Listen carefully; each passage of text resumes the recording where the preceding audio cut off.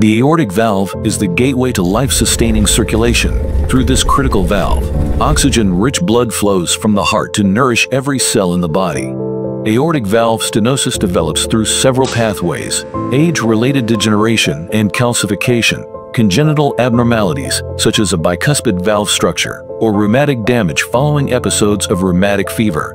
Progressive narrowing of the valve orifice increases hemodynamic resistance, which leads to the development of left ventricular hypertrophy as a compensatory response. Eventually, myocardial contractile function declines, causing symptoms such as shortness of breath, chest pain, and dizziness, along with an increased risk of life-threatening complications. When symptoms appear, surgical replacement of the aortic valve becomes essential. Modern cardiac surgery offers multiple approaches, including minimally invasive techniques such as thoracotomy, mini-sternotomy, and transvascular techniques. However, in many cases, the classical median sternotomy, a precise vertical incision through the sternum, provides optimal access to the heart. Since the heart is constantly contracting and expanding, valve replacement cannot be performed on a beating heart. Instead, cardiopulmonary bypass technology temporarily takes over the heart's and the lungs' function with specialized cannulas.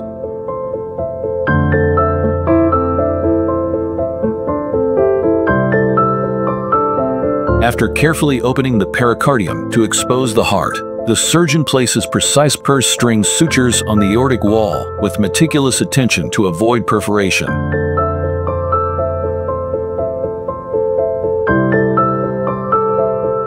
Additional purse string sutures are positioned on the right atrium, with a smaller one placed for the cardioplegia cannula. Oxygenated blood is delivered through the arterial cannula, while venous blood is redirected from the body through the venous cannula into the cardiopulmonary bypass machine, where it is oxygenated. After cross-clamping the ascending aorta, a specialized cardioplegic solution is administered to induce controlled cardiac arrest. This creates the still, bloodless field necessary for precise valve replacement, all while the patient's vital organs continue to receive oxygenated blood. With the ascending aorta opened, the surgeon visualizes and excises the diseased valve. This step includes not only valve removal, but also careful clearance of the aortic root from tissue fragments and calcium deposits to prevent debris from entering the left ventricle or coronary ostia, a key precaution in severe calcification.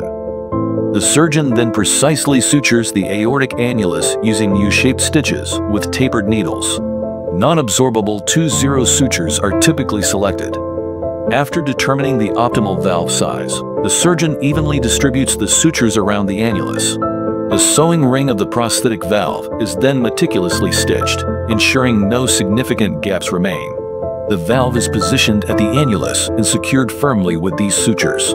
Following closure of the aorta and implementation of comprehensive air embolism prevention measures, the surgeon removes the cross clamp from the ascending aorta, allowing cardiac activity to resume. The surgical team then methodically discontinues the cardiopulmonary bypass support, carefully removes all cannulas, and performs meticulous hemostasis to control any bleeding points. The sternum is then reunited using specialized surgical wire that provides structural integrity. The specific sternal closure technique is tailored to the individual patient, considering factors such as age, body composition, bone quality, and the surgeon's clinical expertise. Finally, the subcutaneous tissue and skin are then closed in precise anatomical layers to ensure optimal healing.